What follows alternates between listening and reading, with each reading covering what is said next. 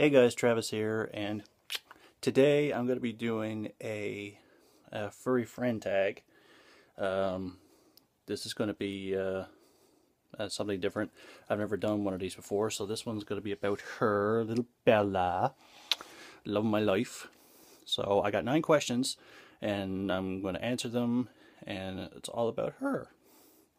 First off, what is her name? Obviously, her name is Bella. And how did she get her name? Well, I don't know how.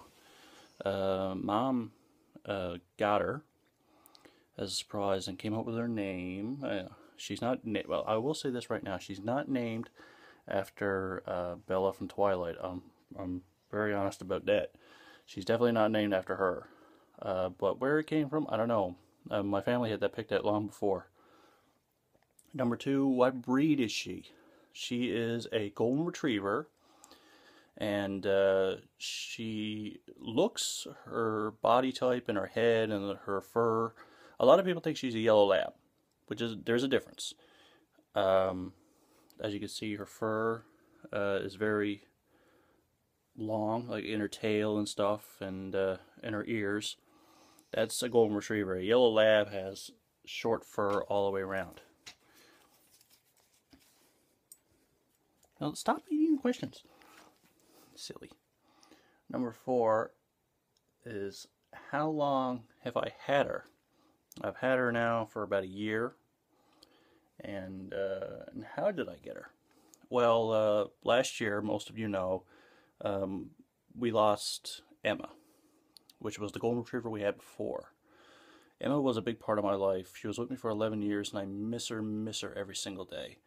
Now, how I got Bella was that she was a total surprise.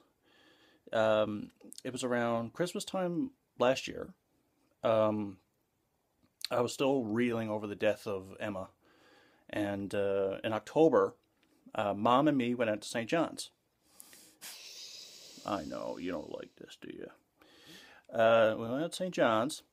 I went out to watch the World Cup of Darts to make me feel better about everything that was going on, and Mom had to work. Now, my mom works for the Red Cross, so when we went out there, Mom said to me, she said, I got to follow up. Do you remember, well, we had to drop off a couple of cakes to a couple of the places, one in Gander and one in Clarenville.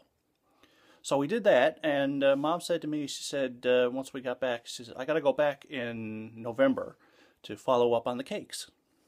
Anyway, this was December. So December rolled around, and she said, oh, Travis, by the way, do you remember when I told you that I had to go to Clarenville to follow up on the cakes that we went out and did when we went to St. John's? And I said, yeah, but then I thought it was never. But anyway, I figured, oh, well, something got changed around. So I did my daily routine. I got up, and blah, blah, blah, blah, blah. You know, kept the fire in, throwing some wood downstairs because we use wood to heat the house. And turned out to be 3 o'clock. Nothing. 4 o'clock. Nothing. 5 o'clock. Nothing. Finally, 6 o'clock, I phoned my grandfather and I said, hey, Pop, can you take me out to get something to eat? I'm starving and they're not back yet. He said, fine, okay, sure. So, went out, got something to eat, came back, and 7 o'clock, nothing. 8 o'clock, still nothing. Finally, at 9 o'clock, they came in the door. And I was upstairs playing video games, right miserable. And Mom comes in, she's got this big smile on her face. So I asked her, you know, how was your day? She goes, oh, it was good, very good, actually. She asked me how my day was, and I was like, you know. So anyway, in walks my stepfather. And he's got something in his arms, but I don't know what it is. Sure enough, it was her. This adorable little butterball, a couple of weeks old.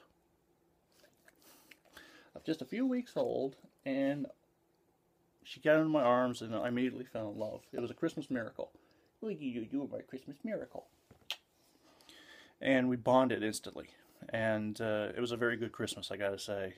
She's been a big void since Emma passed away. She'll never replace Emma, but she's definitely somebody who I love dearly.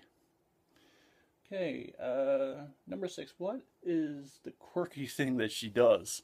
Well, when we want to take her somewhere, she All we got to do is tell her if we're going somewhere, and next thing you know, she'll get up on the chair. This chair here, she'll sit down and she'll wait. She also, we can't make the bed. We can't make our beds because she'll get right in there and want to lie down on them. When my stepfather take her sometimes up to a place called the Salmon Ladder Road, or up to his farm. My dad has a cranberry farm.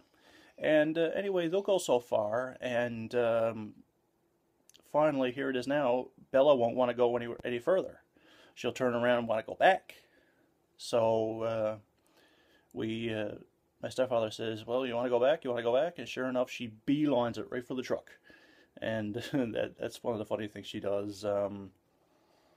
What else funny things she do? Oh yeah, when she meets anybody, she rolls on her back and you immediately got a rubber belly, which is good because she's not aggressive. She's not an aggressive dog at all. She's a sweetheart and she's very submissive and very kind. She has a best friend, Sophie, just next door, and they're best buds like you wouldn't believe. What does my relationship mean with her? Well, when you have Asperger syndrome and you spend your entire life with no friends and not loved, and you know your best friend's on four legs, your relationship with them means everything. I mean, she's been for me. So I mean, she thought I was choking one time when I coughed and I had a mouthful of drink, and I just spit it out. She thought I was choking. You know, my relationship with her means everything. She's been such a big comfort to me, and I love her so much. And when I was 14 when I got Emma, and I'm 25 now, going on 26. So I plan to make up for a lot of the past mistakes that I made with Emma. Of course, I was younger then; I didn't know. So she's been my comfort, and my relationship with her means everything. By the way, ladies, if you want to get with me, you accept the dog or you don't accept me. What are my favorite pastimes with her? Well, we like going for a stroll. We love cuddling together. We love hanging out and, you know, just shooting shit or whatever the case may be. And there's a lot of pastimes with her. We love playing outside in summertime. And oh, another quirky thing that she does, she's afraid of water. She's the only golden retriever I ever met that was afraid of water. And what's my nicknames? Well, we call her Bell Bell. We call her Chicken Dog because she goes so far and she want to come back again. Schmidley is another one, or Bubba, and you know she's a wonderful little girl, and I love her so much. So once again, anybody who has animals as a pet, you know what I'm talking about. Anyway, that's all for the Furry Friend Tag. This is Bella. I'm Travis Walsh, and that's the way it is.